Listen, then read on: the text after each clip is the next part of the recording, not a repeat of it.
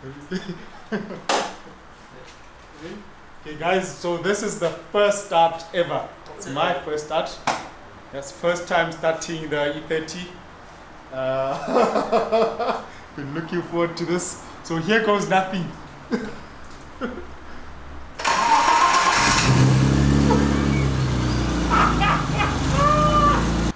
Pure happiness, joy, a dream come true. Honestly, all I wanted was my 325 and we built it. It is 2023, a year we have car manufacturers producing 522 kilowatt gross irrigators. Kidney grills now occupy half the car's faces. The cars do most of the driving while you just sit in the back seat, a time where traction off is considered only for the brave.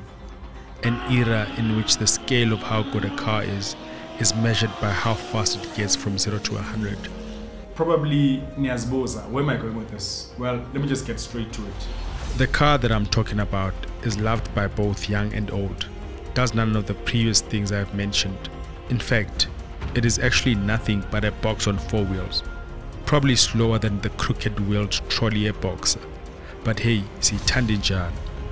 I'm talking about a car that was produced from 1982 to 1994.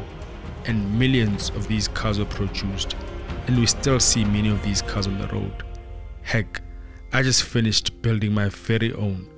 And I know that chances are I'll hand it over to the next generation. Which is something I can't really say about most of the cars that are being produced today. So today we're going to go out and try and find people who actually own these cars and find out from them what is it that they actually like about these donkeys. Because honestly, it baffles me, but I myself am one of the guys who love this car, but I'd rather get other people to share their love for the car, and then you yourself can also decide whether you are on this side of the fence with the guys who actually truly adore this car, or you are just somebody who just sees this thing as a box. With that said, my name is Fire and welcome to Liberebil Josie Edition. Let's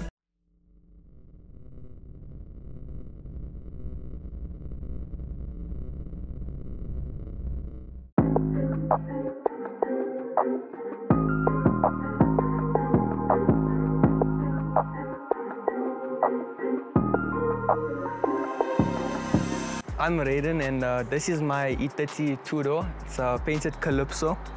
I'm going to start off when we first got this car. Okay, I think it was around 2021 or 2020. We saw this car on Facebook Marketplace and then we went to go look at it. We didn't think we were really going to buy it.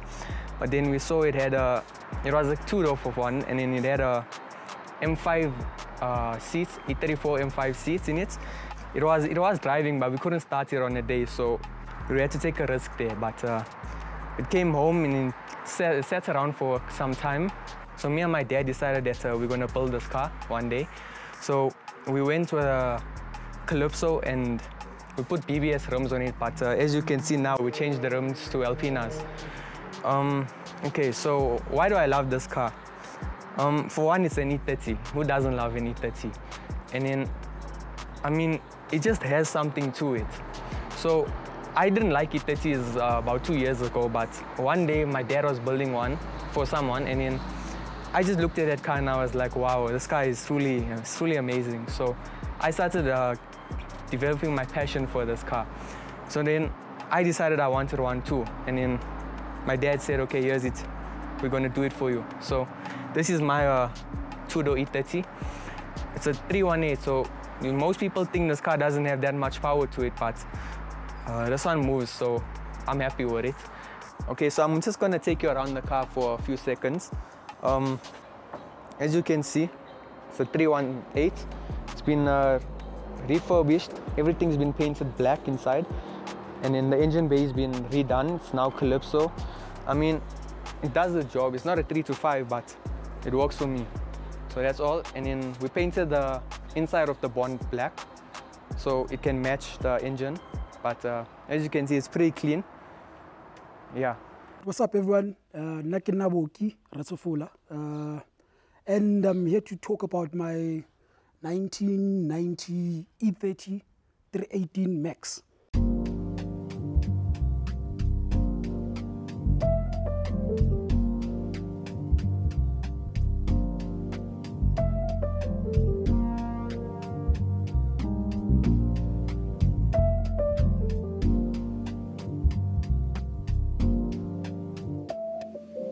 Right, so yeah, what's the story? I bought this car, I think 4 or 5 years back from a friend of mine. It was stock standard, different rims, M10 motor, and I think I kept it for about a year before I actually did something to it, before I did anything. So yeah, man, the first thing I did was to obviously change the motor. I hoyed a M50 325 from a E36 that we had in the yard. We changed the engine and gearbox, and then after that, then we painted the car, changed the interior, got a sunroof. Now recently, I think these wheels are not more than a month old. This is the latest modification, so to speak, on the car. This is a lovely car to have, but yeah, you have to have deep pockets if you want to own one of these.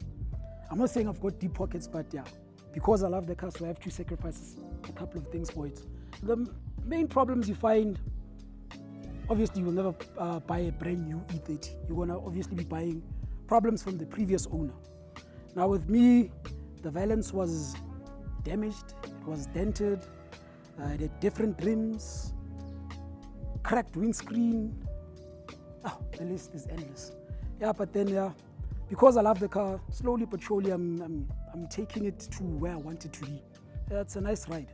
I enjoyed it very much, but it's been parked for over 6 months. Petrol is expensive. Yeah, that's the main reason. Petrol is expensive. But I do take it out now and again just to stretch the ladies' legs. Yeah. If you were to be interested in one of these, you need to carry it overall when you go and view it, because you need to lie down and check underneath the car, because these things are notorious with rust. So yeah, man, that's the main problem with these, the rust factor. And a good project, if you are in for a project like this, would be the 318 base, because obviously those aren't abused. You can't really spin a 318 as opposed to a 325. But basically everything is the same. From the dashboard, everything is the same. The only difference is it doesn't have brake pads at the rear. It's got linings. That's the only difference. In terms of panels, everything is 100% identical. I've had a couple of offers. I've also had times when I was angry at the car and thinking of selling it. Then obviously I'll come back to my senses and I'll never sell this car. Recently I almost traded for a Polo 6 GTI. I think 2 days before the deal was supposed to be concluded, I ghosted the guy. Yeah, man, I love this car too much. Yeah, that's all I can say. I love this car. 2 bits. This is my baby, sure. Obviously, you'd see them spinning every corner you come across, Baspina.